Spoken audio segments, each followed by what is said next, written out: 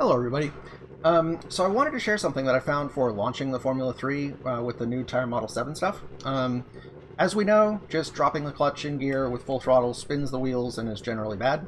And people on the forum pointed out that there is support in iRacing for double clutch for various cars, and whether the F3 has it in reality or not seems like it's a little bit up for debate, but at the end of the day, it's a feature that's in iRacing now. So at first, this seemed like it was going to introduce a potential advantage for people who have a double clutch system on their rims.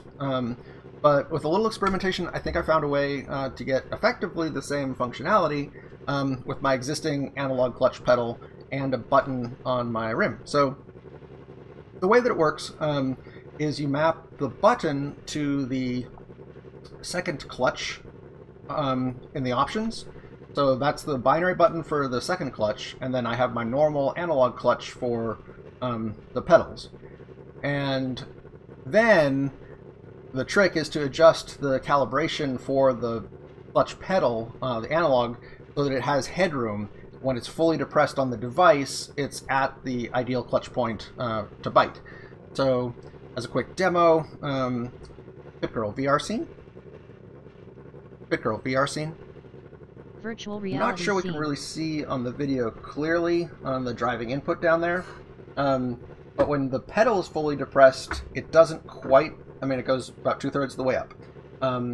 When the clutch button is depressed, it goes 100%.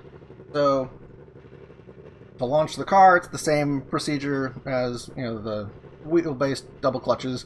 Press and hold the bite point clutch. Press and hold the button clutch. Put the car in gear. Full throttle.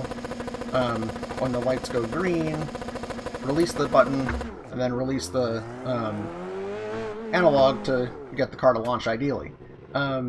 It's obviously going to take me some practice and stuff to get effective and consistent with it, but I think the principle is sound. So once again, full throttle, in gear, both clutches in, release the button clutch, and then release the analog clutch to get the car to launch.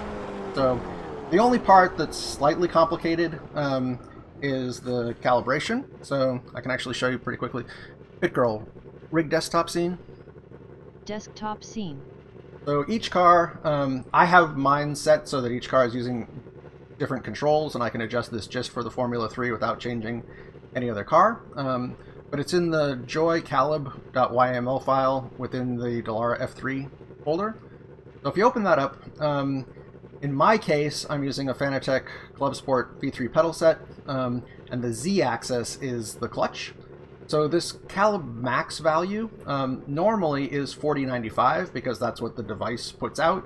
But it's obviously going to take some math or trial and error to figure out the exact ideal bite point. But what I just hacked in for now was 6095 instead of 4095 to give the calibration some headroom.